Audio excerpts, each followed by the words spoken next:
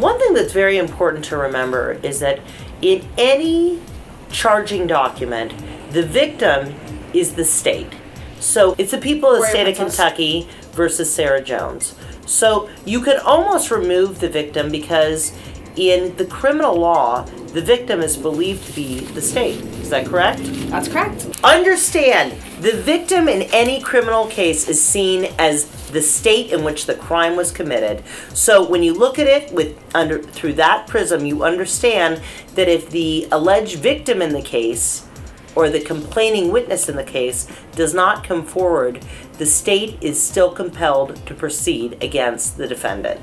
And the idea is because the defendant is still an ongoing danger to the people of the state of Kentucky. Because she's going to go into your houses, climb into your windows, and rape your teenage boys. Sleep with your teenage sons. Yeah, so in her cheerleader outfit. Lock them up in her cheerleader outfit. This is a word to the wise. We've talked about social media. We've talked about how social media can become a strong piece of evidence against a defendant in a criminal case. And in a case like this, don't sext to underage students. That's the takeaway from this entire piece. Takeaway, teenagers, don't sext to your teachers. The teenagers is fine, unless you want to get them in trouble. It doesn't matter if you want to press charges or not, the state will do it for you. Because if you're under 18, strict liability doesn't matter. You cannot be involved in any sexual relationship with a minor. Period? Period. End of story. Yep. End of story. This is a very important point that we want to raise about social media.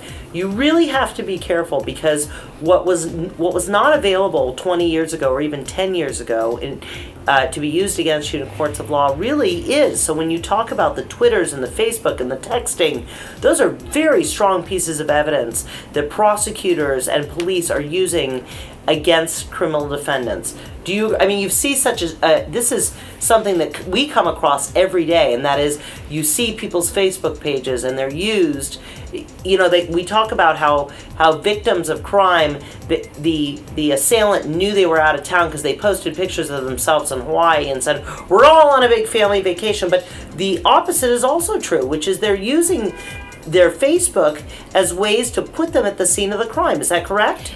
Beware technology. That's all I have to say. We are in a world where technology is evolving very, very quickly, and sometimes we don't think about the ramifications of what we're sending out into the world, be it via something that you send in what you might think is a private text message or a private email, or if it's something that you understand that you're saying in a more public forum like Facebook.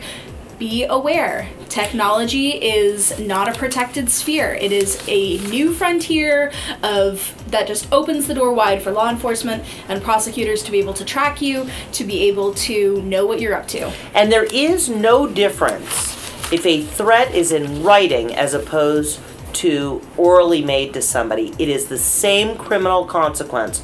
So when you make a statement or when you're angry at someone and you send them a text like, I could kill you, be careful because that's a criminal threat. It's a strike in California. It can land you in state prison.